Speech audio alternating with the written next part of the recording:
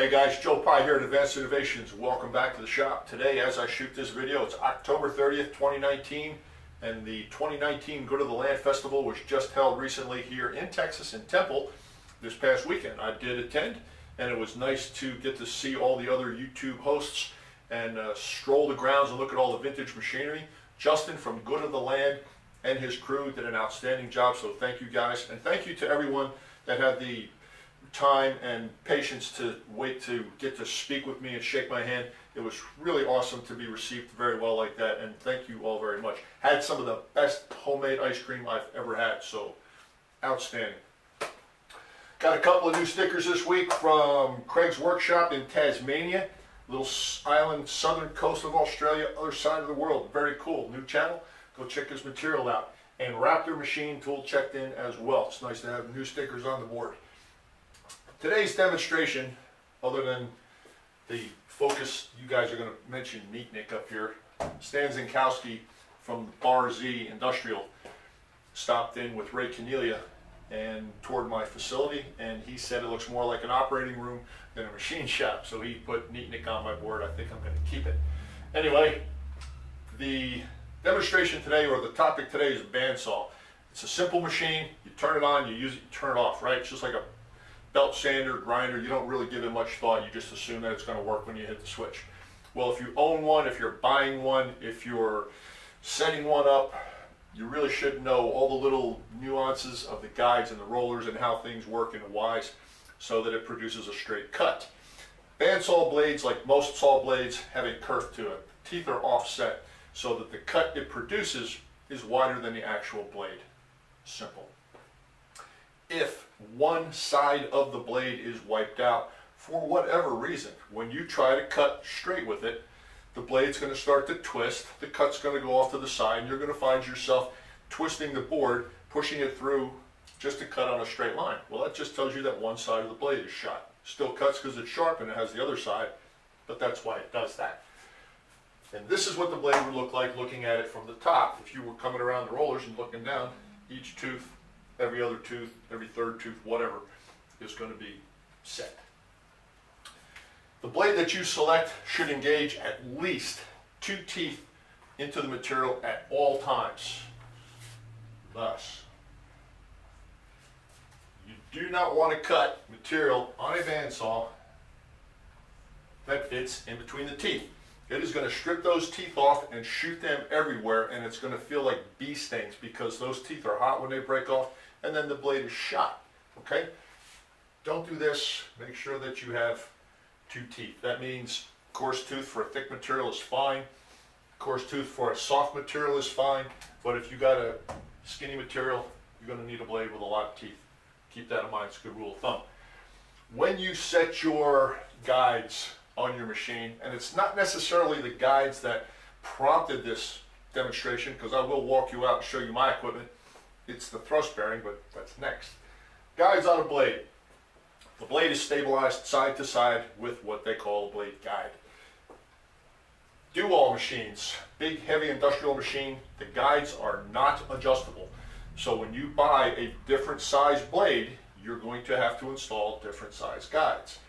Hobby machine like a Craftsman bandsaw, that I have one of those as well, I'll show you that one. The guides are adjustable, the whole guide assembly is adjustable, and you can use one set of guides for whatever size blades you have. This is the way you want to set it up.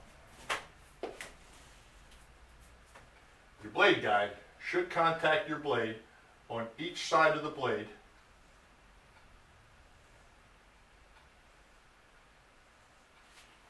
just behind the root of the teeth on the blade. Simple. You want as much support on that blade as you can without compromising the chip evacuation area or encountering the set on the blade.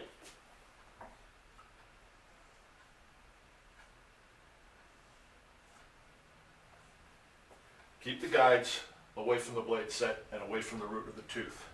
That's simple. There's really nothing else to it. You want them right up against the blade, maybe with a piece of paper clearance, a couple of thousandths of an inch clearance. You want to be able to pull the blade towards you and let it go and have it relax back in between the guides. You don't want it to be sticky.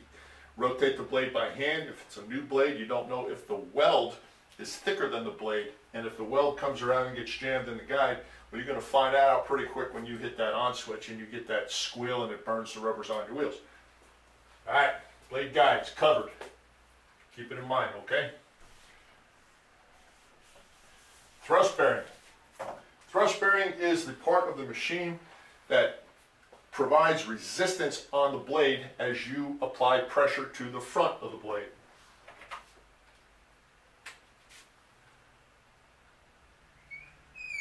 The thrust bearing is usually just that. It's usually a bearing or a rolling mechanism of some sort. It is located ideally right behind the blade, yet not touching the blade. That's key.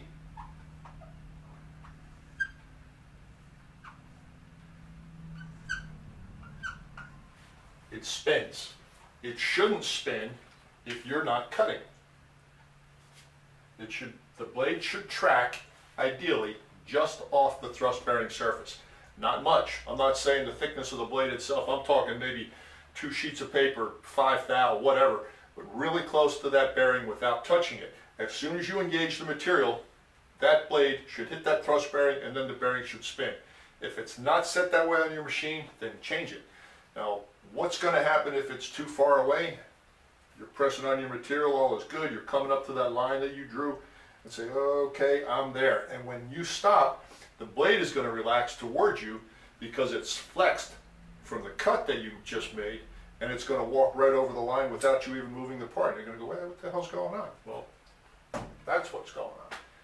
I will show you the do-all that I have. I will show you the rolling setup on the do-all that I have, and I will show you the rigid setup that the Craftsman offers and show you both ways to do that. Now, the reason for this demonstration, which inspired all this technical mumbo jumbo, which you may or may not appreciate, is a technique that I call riding the blade. That's what I call it. It may have another term for it, but that's what I call it.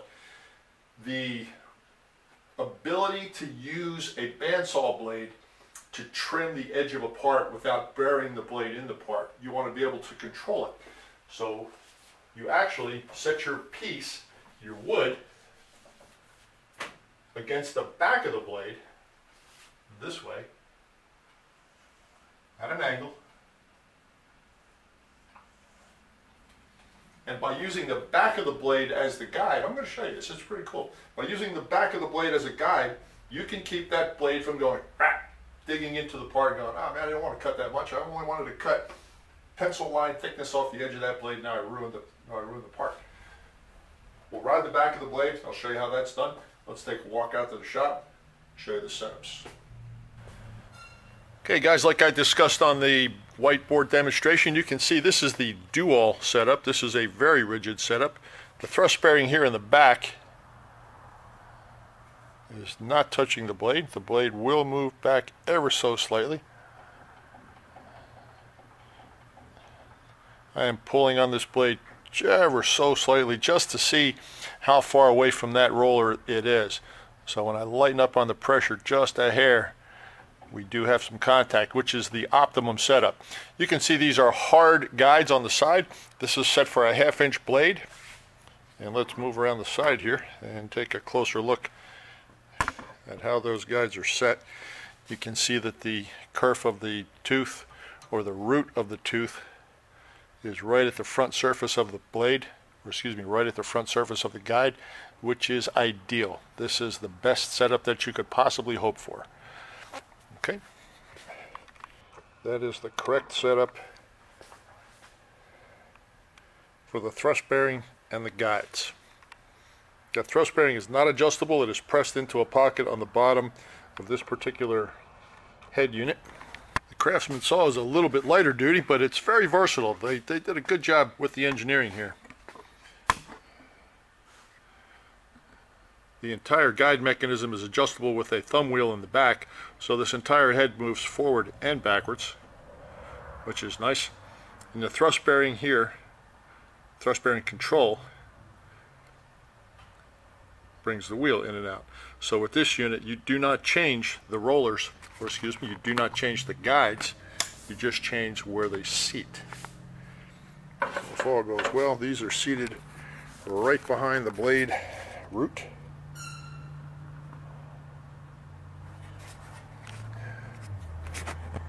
Which they are. Minimal side-to-side movement on the blade. You can see the gap right here at my thumbnail, right here. We could probably actually dial a little bit more of that out. And the thrust roller in the back is just about touching the blade. It's right there, top and bottom. You can see the blade thrust roller start to move. I have minimal pressure on this blade from behind, which is good, and a little bit of pressure from the front, and you can see it starts to move it. So that is the ideal setup, guys. Absolutely ideal. Top and bottom. And forgive the chips, I just finished using this machine. The guides on a horizontal saw are bearings as well. And 9 times out of 10, you can look at this shaft on this bearing and you can see that it's off center. That's because the shaft is eccentric. If you want to adjust how square the blade is, where the blade tracks, or the tension of these wheels, loosen the lock nut, turn the shaft itself, and the blade roller will oscillate this way, and you can set the gap to whatever you want to set it to. You can see the thrust bearing just barely showing through in the back, both sides, front and rear. So there are bearings behind this mess in here. Trust me, they're in there. And you can see the thrust bearing right there as well. So all these bandsaw blades will have that same 3-point contact. This is a 3/4 inch blade because it's 3/4 of an inch this way, and I believe it's an 0.32 blade that way. This is a 1/2 inch blade on the dual. It's 1/2 inch front to rear. And on the little Craftsman over here, this is the more utilized for ornate woodwork and such. This is a 1/4 inch blade. Okay, for sake of demonstration, I am going to attempt to saw this chunk of wood without removing that line right there. That's a pencil line. But halfway down, I've got 2 marks. I'm going to jump off the line and move to the outside and then come back and continue.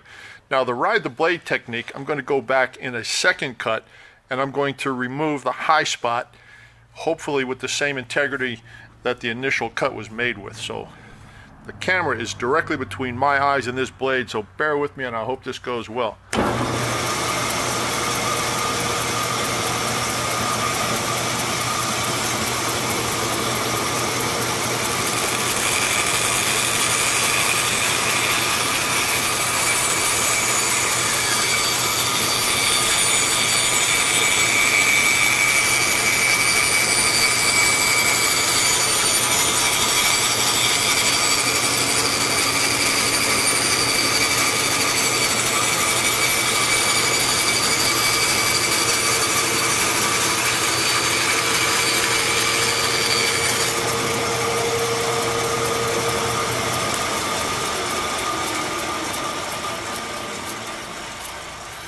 Let's take a look at how that worked out from a distance. Relatively close to the line, and I think you're seeing more of the bottom than you are from the top. Let's look at that from the top for real. I got a pretty good edge on that. Then you're going to go back and you're going to say, wow, that didn't work out very well. How are you going to take care of that without gouging it all up? Well, here's the thought. When you do this, make contact with the back of the blade. That way you can regulate how deep the side of the blade is going to cut. Now, as with any cut, you want your lower guide or your upper guide mechanism as close to the part as you can, leaving it exposed grossly above the part. Just not recommended all the time. You can get away with it if you're very aware, but as a new user, try to keep it nice and tight. It's a lot safer. So let's ride this part along the back of the blade and use the back of the blade as the guide and see if we can shave that off down to the line without cutting the line off.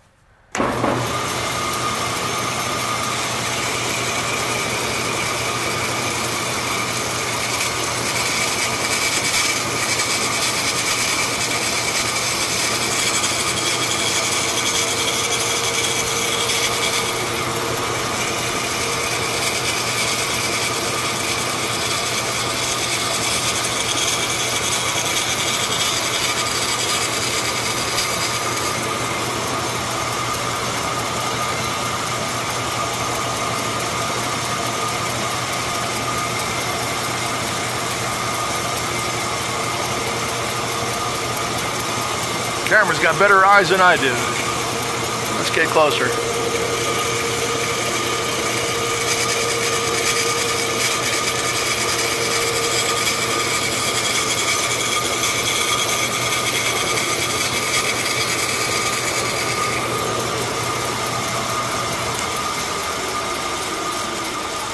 Okay, there you go. That specific technique works really well. If you were to take this board and go directly into this blade and try to get that, you would not be able to achieve the precision that you get by using the back of the blade as the guide.